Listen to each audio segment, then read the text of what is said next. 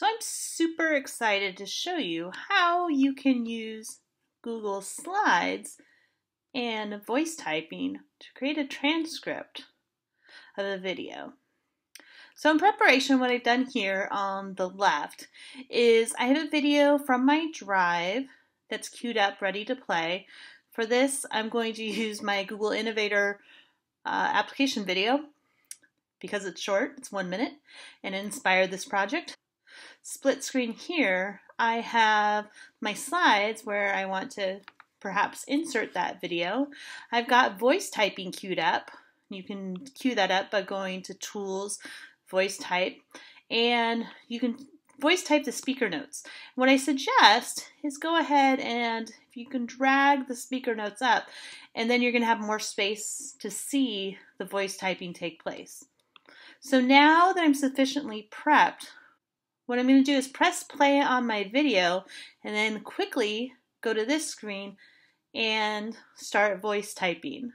I'm going to miss maybe the first couple words of my video, but I'm okay with that. I can add that later. So I'm going to do that now.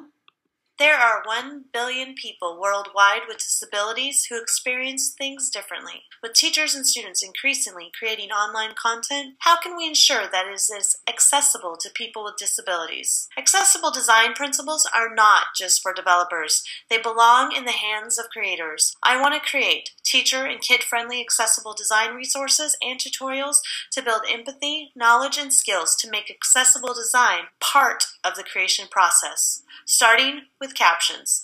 I am one of the 45 million people in the world who are deaf and hard of hearing. With an audiogram that looks like this, it's an uphill climb accessing quality, accurate captions that make learning possible. Daily, I encounter content without captions and experience the frustrations of auto-captioning with its confusing and oftentimes objectionable content. Captions are just the tip of the iceberg for this Create Accessibility project. Let's put accessibility in the hands of our classroom creators and make learning accessible to everyone. Once the video is done, I can stop voice typing. It is speech recognition software, which isn't 100%. So there are some errors here. This could be dependent on the quality of the audio, it could be dependent on ambient noise. A lot of different factors can affect the quality of this voice-generated transcript. You have the little squiggly lines that are going to indicate that maybe you have misspelled words or things that are wrong. And so like this one, I already know is accurate, not the car. Quality accurate captions for this Create Accessibility project. I'm not really sure what this is, so what you can do is go back and play the video and fix the errors. There are 1 billion people worldwide with disabilities who experience things differently. As you do that, your video is going to keep playing as you're making corrections. So you can go back and forth, make the corrections.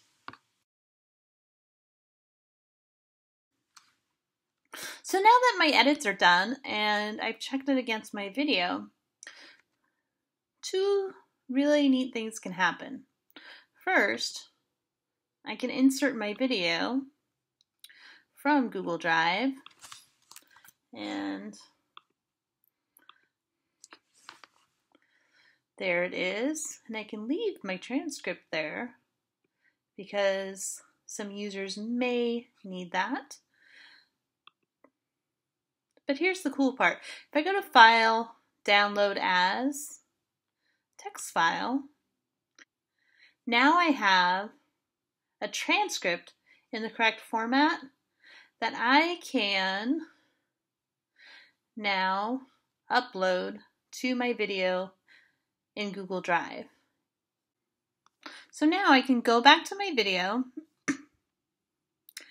do a right click, Manage Caption Tracks, add new caption tracks, select that file that I just downloaded, upload, done.